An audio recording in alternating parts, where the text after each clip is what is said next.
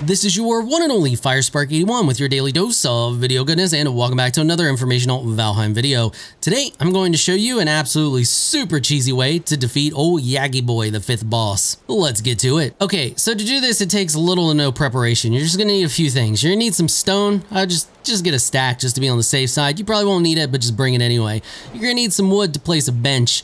So you're gonna need 10 of that. You're gonna need a hoe so you can raise the ground.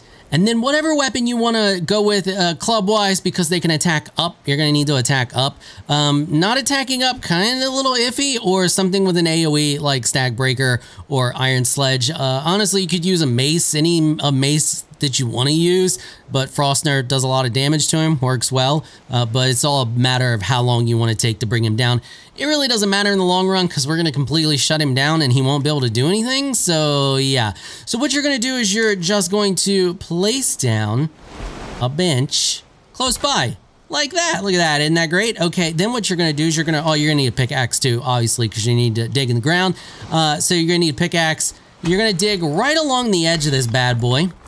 Of his altar. Where it is altar, by the way, if you don't know. Watch my whole guide if you haven't seen my whole guide. Watch that for all the other prep and how to defeat him without cheesing him and all that stuff. But anyway, we're gonna dig along the side here, and then you're just gonna dig down into it like this.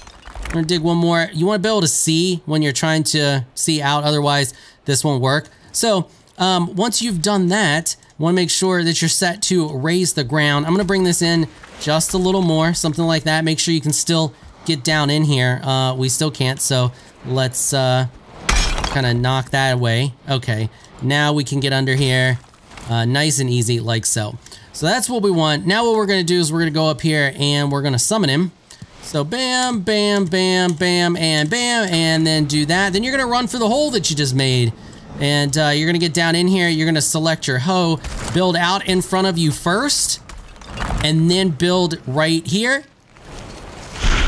like that, and that should pop you up inside of it. You'll know you're up inside of it when you look up and it looks like that. You can see the death 𝐴𝐼𝑥 up there cannot even get us. I'm not in God, I'm not in Ghost. I tried to say God and Ghost at the same time. That doesn't work.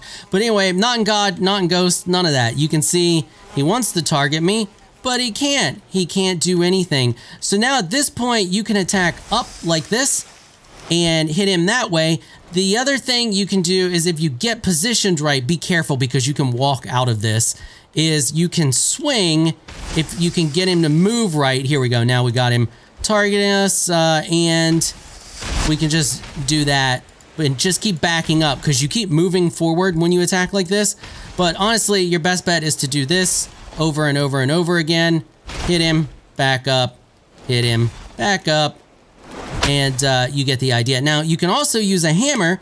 So if we grab the hammer here, and you can smash like this, and this works really well too, because you don't have to do anything crazy, and you don't walk forward, and you can see we're just slowly knocking him down. It doesn't do as much damage, but eventually he will do like he's doing here, where he wants to stay over top of you. I don't know what he was doing there, right there at the beginning, but he should be like this, and then you can just keep hammering his face and knock him down really quick like that.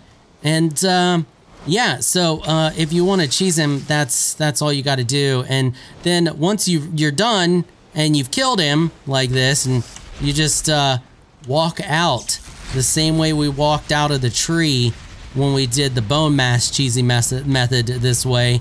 And that's all there is to it. Super short, sweet video. He won't even mess with your bench, as you saw. He doesn't even care because he wants you and he can't figure out how to get to you. Yeah, okay, that's it for this one.